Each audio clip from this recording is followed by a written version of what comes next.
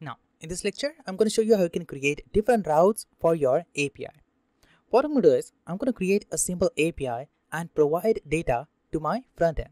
I'm going to access this API data using exhaust request. So, I'm going to first create different routes inside this project, and then we're going to pass different data to the different request. So, let's create a simple route. Instead of creating a route file inside this server folder, I'm going to create that in a dedicated folder. So I'm going to create a new folder here, and I'm going to name this router, and inside this router folder, I'm going to create a new file with the name router.js.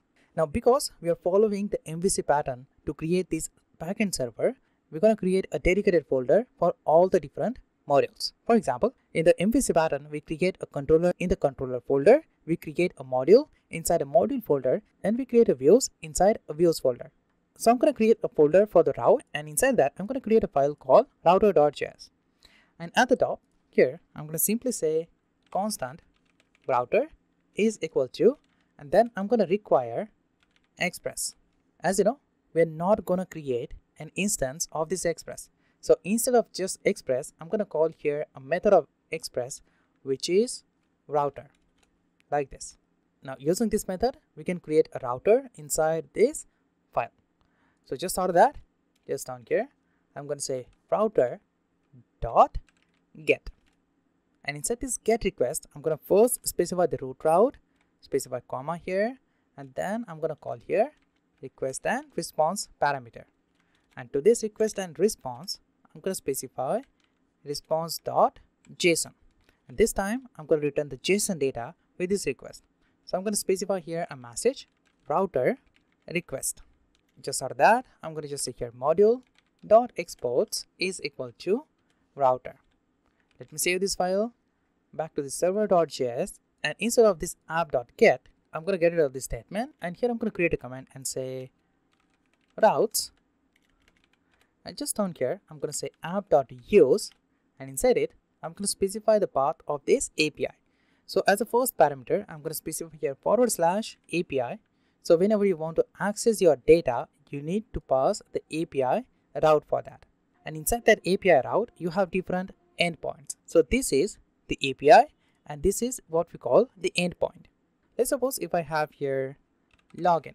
To access this login endpoint, we need to pass API in the URL. So once I specify API as a first argument, I'm going to specify here require statement, and inside it, in the single quote, I'm going to specify // specify router folder, and then I'm going to specify router file.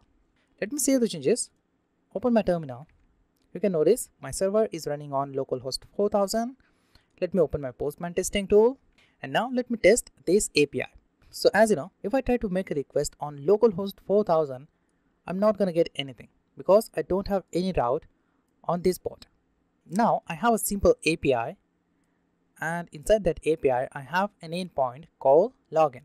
So just out of this 4000, I'm going to specify here API and specify / again, and then I'm going to specify login here.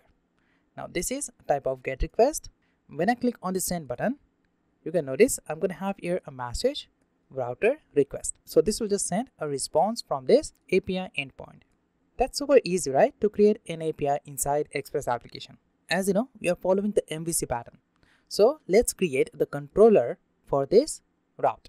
As you can see here, we just specify a callback function as a second parameter to this get request. I'm going to separate this callback function and create a dedicated file for that. So I'm going to get rid of this callback function from here, and I'm going to create a controller for this API. So I'm going to create a new folder inside this server, and I'm going to name this folder controller. And inside this controller, I'm going to create a new file with the name controller.js. That's upon you, you can specify any name to this file. Inside this file, I'm going to put the controller of this routes. Inside this controller, I'm going to simply create a controller for login. So I'm going to say here controller for login. And just down here, I'm going to say exports dot login. I'm going to export the login function. So I'm going to create here a variable called exports login is equal to, and then I'm going to pass here a function with request and response parameter, and then I'm going to pass here curly braces. And inside that, I'm going to say response.json, and here I'm going to say message and I'm going to say here controller response. That's it. Save this file, back to the router.js, and let me import this controller here. So I'm going to say here constant controller is equal to, and in the require single quote double dot forward slash, specify here controller folder. Inside that I have controller file. So I'm going to specify that here. And just for that, I'm going to specify my controller, this one, to this route. So as a second argument, right here, I'm going to specify controller dot login. That's it. Let me save this file. Let me save this file as well. And now let me just make a request on this login route.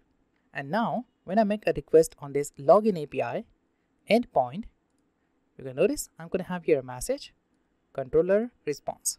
So now the response is coming from this controller. Now just for that, let me create an endpoint for the register. So at the top here, I'm going to say router dot post. Now this is going to be the post route. So I'm going to say here post forward slash, and then I'm going to specify the endpoint register. That's upon you. You can specify any endpoint here. Specify here comma, and then specify here controller. Now let me create a controller inside this controller file. So at the top here, I'm going to say comment and say controller for register. And just down here, I'm going to say exports dot register user is equal to, and then I'm going to call here request and response parameter, and then I'm going to pass here a function. Inside that, I'm going to just simply say response.json, and in the double quote, I'm going to specify here an object and say message. In the double quote, I'm going to say here register user response.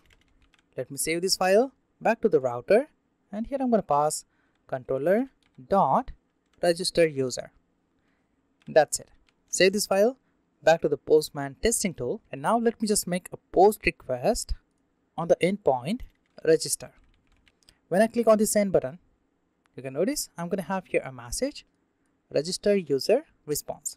So as you can notice, we successfully created a simple API in the backend. In the next lecture, we're going to create a controller of this endpoint and pass data with a request.